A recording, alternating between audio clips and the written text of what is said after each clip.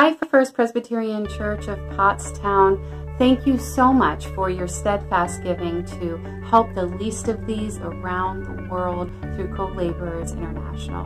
And you know, so many times in missions, we're faithful to answer that call of God to give, even giving sacrificially, not always getting to see the person who receives from it. And so we've asked Pastor John in India and Sister Josephine in Zambia to just introduce you to some of the children that your giving from your church has helped. Children that wouldn't have received education otherwise, that may not have received care otherwise, that story would have been a lot different, maybe ending on the streets, but their lives have been transformed because of you.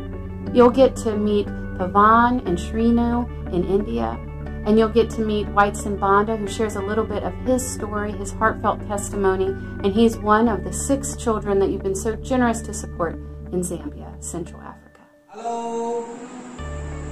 Thank you, everybody.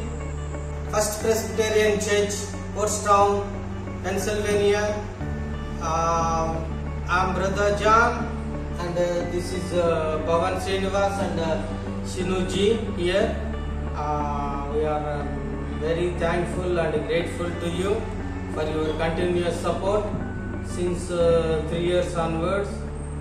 We are the Hope for India project supporting the children of the vulnerable and orphan children here in India through the child sponsorship program, which provides their education and basic needs and food for these children.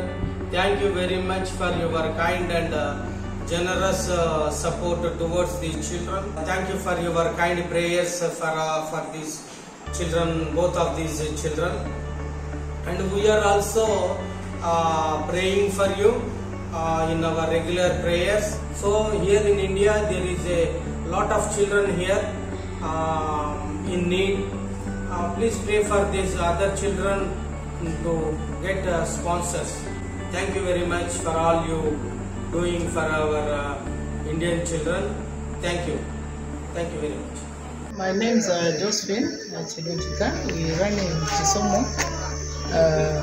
Here is the shelter and the children who have gone in various schools.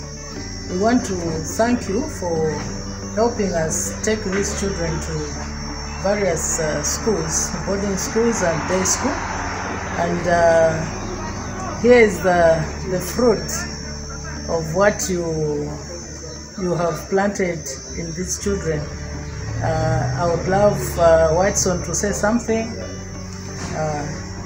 Whiteson. Hi.